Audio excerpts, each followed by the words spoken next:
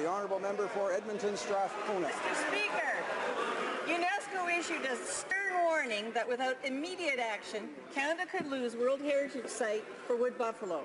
They directed that this government immediately take 17 direct actions, including conducting an assessment of the impacts of Site C Dam on the Peace-Athabasca Delta, and engage directly with affected Indigenous peoples. Indigenous leaders are saying this government's approach to Site C has violated treaty and constitutional rights.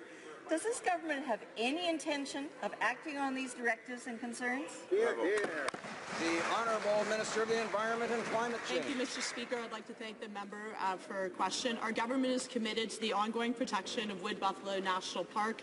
A comprehensive review of legislation, regulation, and management practices are in place to ensure the protection of Wood Buffalo National Park, including the outstanding universal value enshrined in its inscription as a UNESCO World Heritage Site. Parks Canada is working with the 11 Indigenous communities to create a cooperative management framework for the national park that respects the cultures and traditions of Indigenous peoples. Thank you.